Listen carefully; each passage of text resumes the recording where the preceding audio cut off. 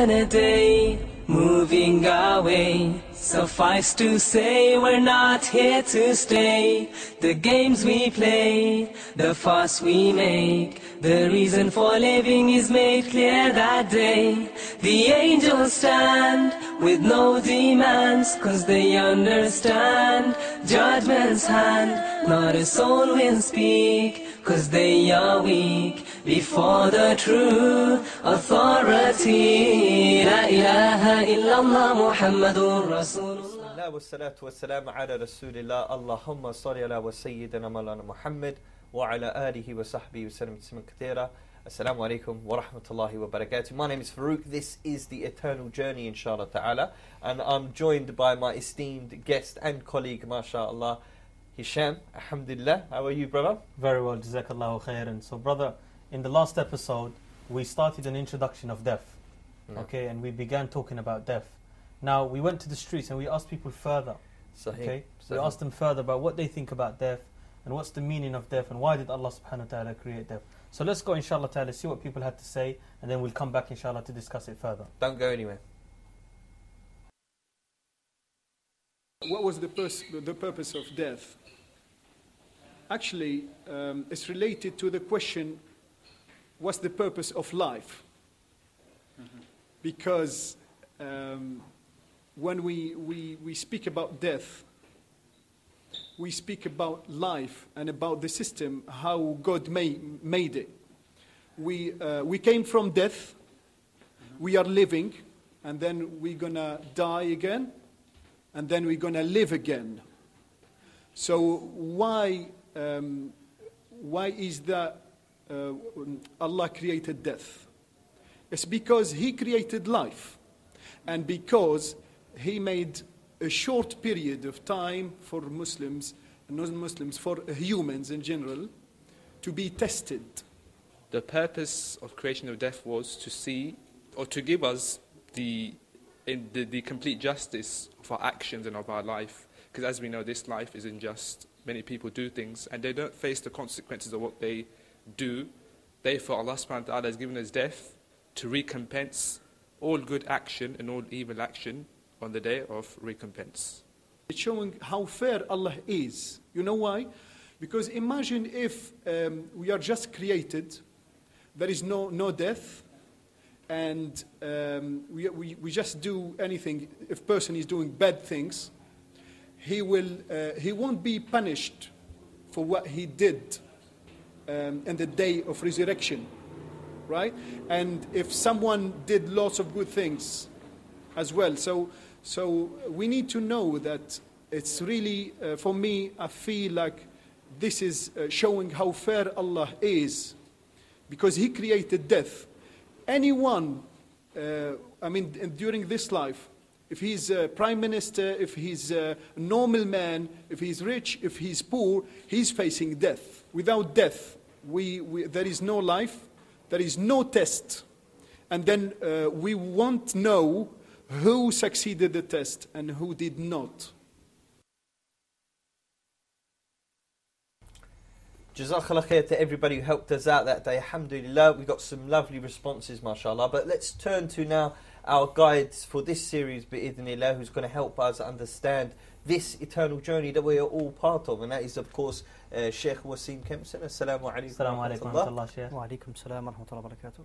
Mashallah. And of course, Sheikh Saeed Al-Gadi. Assalamu alaikum. Wa alaikum salam wa rahmatullahi wa barakatuh. Barakallah fikum. Mashallah. Jazakumullahu khairan for joining us today, Mashaykh. Barakallahu fikum, for taking out from your time to be with us. Now, can we give a recap of the meaning of death, a definition of death, inshallah ta'ala, for our viewers who may have not been with us in previous episodes, Sheikh Saeed? As we mentioned before, that after Alhamdulillah Rabbil Alameen wa sallallahu alayhi Muhammad, that the scholars have defined death by few terms. One of them is that death is a calamity. Death is great affliction, SubhanAllah. because by death we will lose the opportunity to repent to Allah subhanahu wa ta'ala, return back to Allah subhanahu wa ta'ala, and because by death the book of good deeds will be Closed.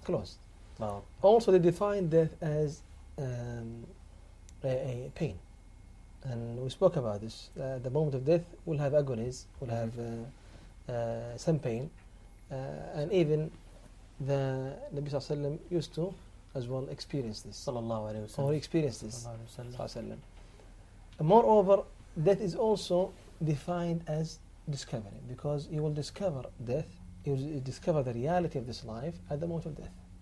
You will know the purpose of your existence. You will know that you are leaving now to proceeding to another life. Okay, so you will realize the shortness of this life.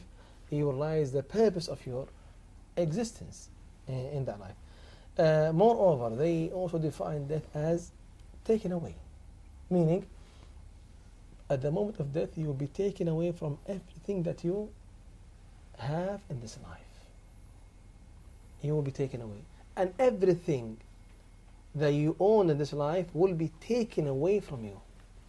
So whatever you gathered, whatever you saved, whatever you had in this life, whatever you worked hard to achieve and to acquire in this life, it will be taken away from you at the moment of death.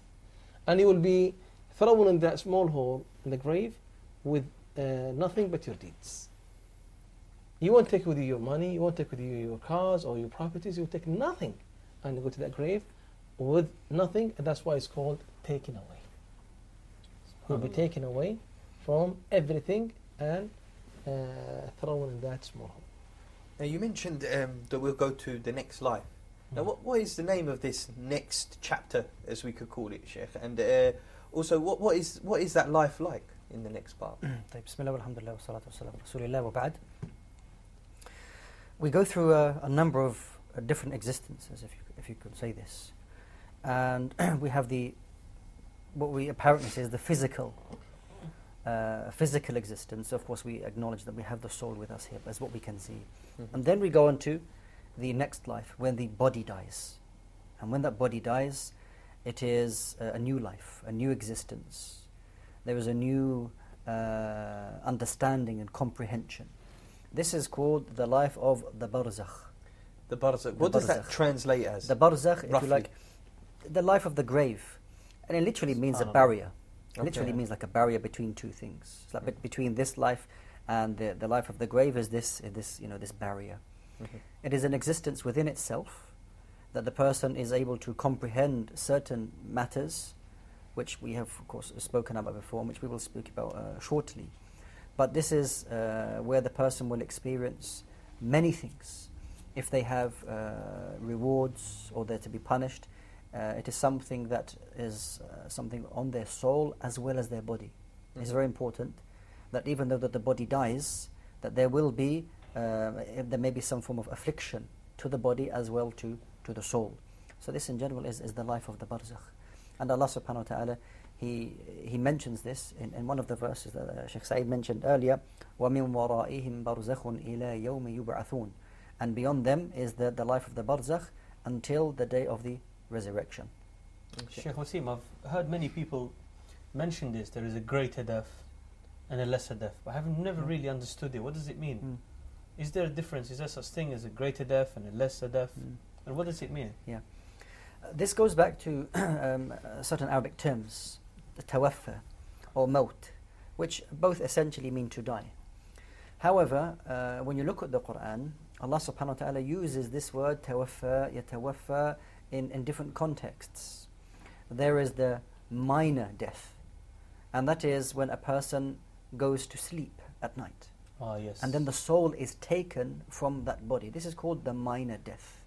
Al-mawtatu sughra, or al-mawtu sughra, the minor death. Of course, the greater death is when the soul is taken and is not returned. So it is Allah subhanahu wa ta'ala is the one who takes the soul when that person goes to sleep. And there are those whom the soul is returned in the morning. So what is the dua when you wake up?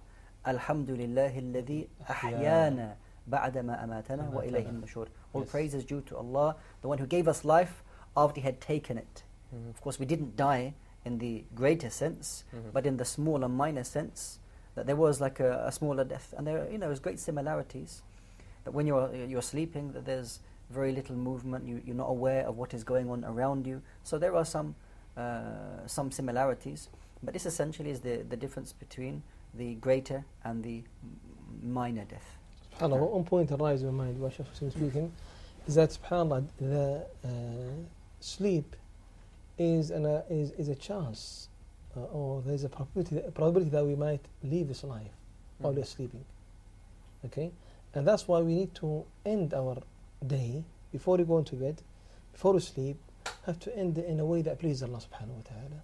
Either by dhikr, finishing our witr, and because as in the verse we have, Allah ta'ala said, Allahu yatawaffa al-anfusa hina mawtiha. That Allah subhanahu wa ta'ala takes the souls while they are asleep.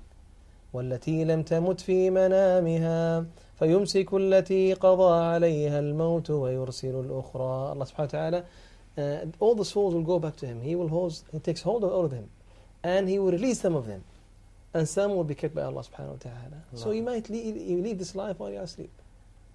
Okay, so that's why it's called a great lesser death, or a minor death. And that's why we have to do so much adhkar, remembrance of Allah subhanahu wa ta'ala. We read so much at the time of death, at the time of sleep, there's the adhkar al-nawm that we say, so we live in the best state. No. And we should pray 2 rak'at. The 3 quls. Yes. Ayatul Qudsi. How many will have slept and they do wake up? How many people? Many, subhanAllah ta'ala. And therefore we have to take this into practice, and we have to learn from these things, these lessons, that we end up our day in the best manner that Allah subhanahu wa ta'ala likes.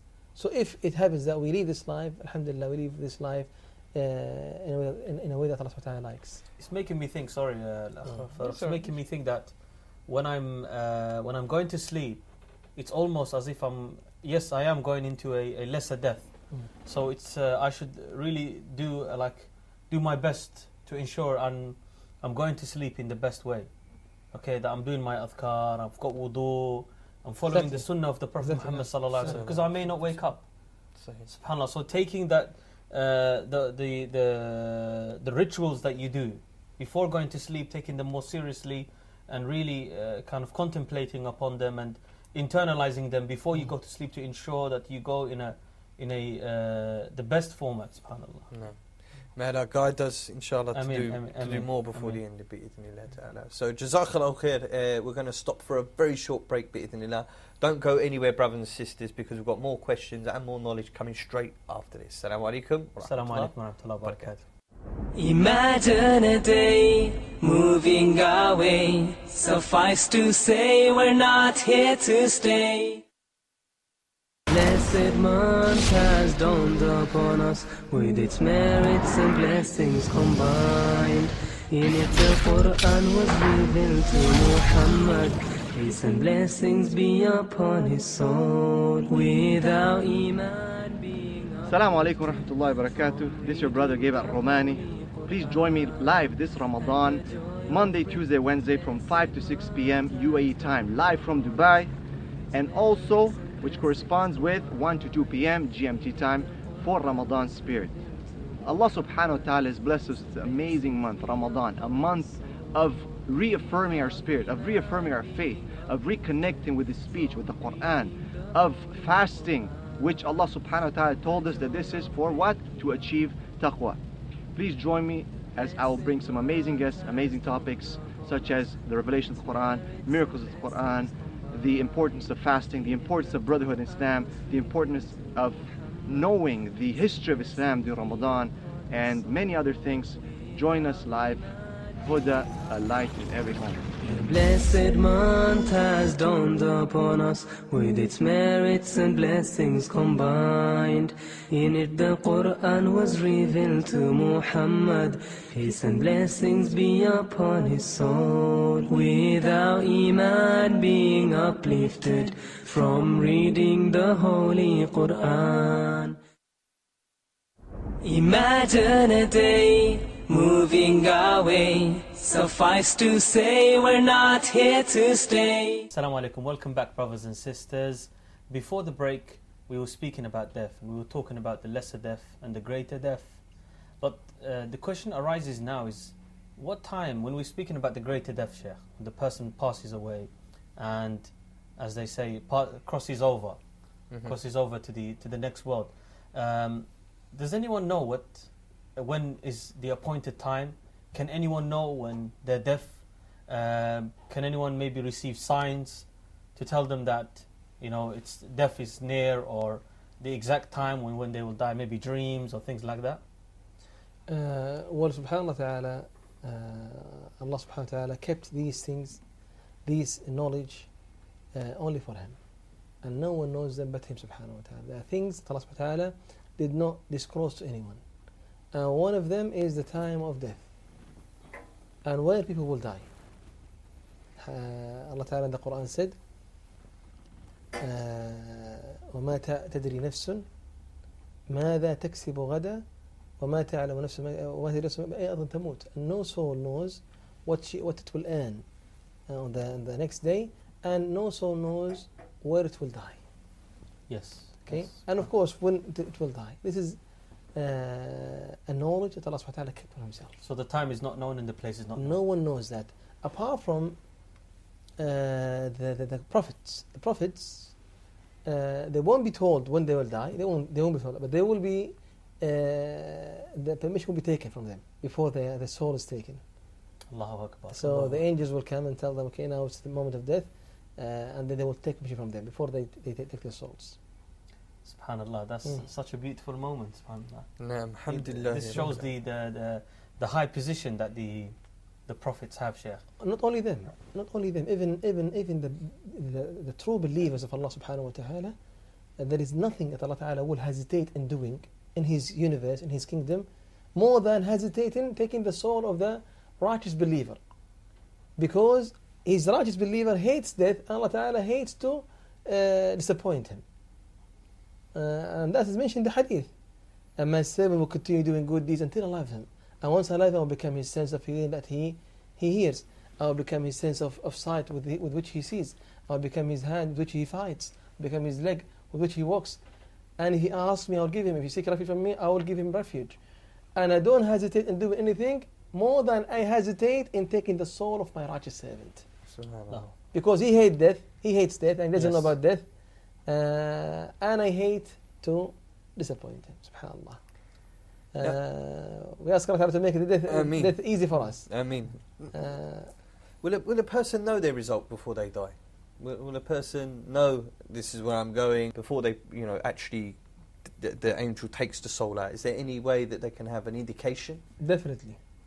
No one shall leave this life until he gets his results, until he sees his destination in the Jannah or in the hellfire, until he sees his seat in Jannah or the hellfire. And this is the hadith. No soul shall die. I swear by whom my soul in his hand, that no soul shall die until it sees its destination in Jannah or the hellfire. So you gotta know your result, and that's why you see the impact of this result on the faces of people when they die, when they are about to depart from this life.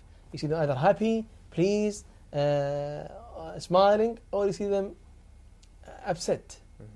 Subhanallah. Okay, because of their destination. So therefore, yes, you will have the results. You will have your results immediately. Don't have to wait. This is subhanallah ta'ala, the reality of this life. You do your deeds, you do your actions in this life, you'll be given results straight away. Some of the people we asked on the streets, they said that you will go back to Allah. Is this correct? Do we actually go back straight to Allah to get does Allah say anything to us when we die, or do we immediately go to be questioned by the angels? What's the difference there? Well, as soon as you pass away, your soul will be taken to Allah subhanahu wa ta'ala. And we have two different scenarios, one for the believer, one for the disbeliever. But you will be taken to Allah subhanahu wa ta'ala. Because it is an oath from Allah subhanahu wa ta'ala, He taken upon Himself that He created us, and that will return back to Him. Yes. And then we will return back again to the earth. Sheikh, returning back to the point of death. Okay, Sheikh Wasim, some people, as Sheikh Saeed Al-Gadi mentioned, that we will people will have a bad ending. Okay, now, what are the signs that someone is having a bad ending? Let's say one of my family members or loved ones or friends is passing away in front of me, and I see something. Okay, are there any signs that we can look for, or should we look for these signs? Should we tell people about them if we see them? what are the signs of someone having a bad ending? And also, can I quickly add as well, is there any cause for this? Is there anything we should be aware of now in the dunya to avoid having a bad end? Yeah. It's a great mercy from Allah subhanahu wa ta'ala, the fact that our appointed time is hidden from us. It's a great mercy from Allah subhanahu wa ta'ala. Alhamdulillah. There are many things you can draw parallels with. That, imagine when you're going on a journey and you're packing your bags and you're doing things last minute. It's a great stress for you. Yeah. When you're just packing your suitcase just to go on a journey, and it's pressure on you just to do something, because the minutes are counting down, and if you're not at the airport, for example, you're not at the train station, it's going to leave without you and cause you great problems. Imagine now that that there's just an hour left of your life. It's a great mercy from Allah subhanahu wa ta'ala that you don't know that it's hidden from you. Now, ultimately, it's difficult to say 100% that person is in a good ending, or had a good ending and it's going to be good for them for sure, or that person had a bad ending and for sure they will have a bad result. You find that the Prophet ﷺ gave us an example on different occasions where a person on the Day of Judgment who was a martyr, or a person who was able to recite the Qur'an, yes. and a person who had wealth and was giving charity, that those people apparently done good deeds, and the person died in a good state. However, they will be thrown into the hellfire because they done it in a way which wasn't not for the sake of Allah subhanahu wa ta'ala, and they done it in a way in a showing off. Likewise, you might see a person who die in a bad state. And what do we mean by dying in a bad state? Some people say... No, I'm going to answer my own question. Okay, go on. What do we mean by that? Well, things like, what does Allah subhanahu wa ta'ala require from us? Allah Azza wa Jalla requires certain obligations to be fulfilled, certain things to be, prohibitions, you stay away from them. So if a person has died in a state where they've died in a state of disobedience, then we can, again, we cannot say 100%, but we can say, subhanallah, it is not a good state to die in, because you will be raised in the state that you left this dunya. So if a person died in a state where they were in salah, for example, they would be raised like that. Yeah. If a person was gambling, or a person died in a state of being drunk, they will be raised like that. Or a person died committing shirk, that a person will be raised in that state. So you're always asking Allah subhanahu wa ta'ala to protect you from an evil ending. You're always asking Allah subhanahu wa ta'ala to give you a good ending, so that you meet Allah subhanahu wa ta'ala with your best action. Even a person may have had years of disobedience and sins, the person, just before they die, may do something good. And if you do see a person who has passed away and maybe things aren't good, you shouldn't tell people about it. You keep it to yourself. You ask Allah subhanahu wa ta'ala, Allahumma ghfir lah, Allahumma ghfir lah, Allah have mercy upon them, cover them, and Allah make easy for us all. If I may say on this point here is that, Sheikh, you've mentioned, this is the hadith of Prophet Muhammad sallallahu alaihi wasallam, that the person may do good until the last minute and then they do something bad, and then they die on, I believe they go to Jannah, and the person will do bad all their life, and then at the end they will do something good. So the other way around. That's right. Some people they kind of rely on this, Sheikh. Yeah, they rely on this to say that, okay, I will carry on doing things, and to try and trick Allah. Yeah, they have too much hope. Okay, alhamdulillah, we should hope in Allah subhanahu wa ta'ala. But can we have some words from you, Sheikh Saeed Al-Gadi, about this and the dangers of kind of being laxed? Well, the same hadith was explained to people on another narration, in which the Nabi sallallahu alaihi wasallam said that a person may do good deeds in that which is apparent to people, but inside himself he's not sincere. He has no sincerity in his works and his actions. So he does good deeds in that which is apparent to people. Okay, and then before he dies, he will do bad deeds and then die on that. And a person may do bad deeds in that which is apparent to people, although he's a righteous person. Okay, or that person himself, he's doing it and he acknowledging his mistakes, acknowledging his faults, and he's repentant to Allah subhanahu wa ta'ala. But at the end, Allah ta'ala will grant him repentance and he will do good deeds, and he will end his life with good deeds. But let's just establish that Allah subhanahu wa ta'ala is named himself with the name of the just. Allah ta'ala is the just. So everyone will live this life according to the track record of his actions. Okay? your actions, your deeds, okay, your sincerity to Allah subhanahu wa ta'ala. If you are sincere to Allah ta'ala, you want Allah ta'ala to guide you, Allah ta'ala might get some time, okay, later on. But if you are always dependent on the mercy of Allah ta'ala, doing no actions and no deeds, and you are not showing to Allah subhanahu wa ta'ala any gratitude or any act of worship, you're not serious. You're not serious about it. Okay? And Allah ta'ala is just.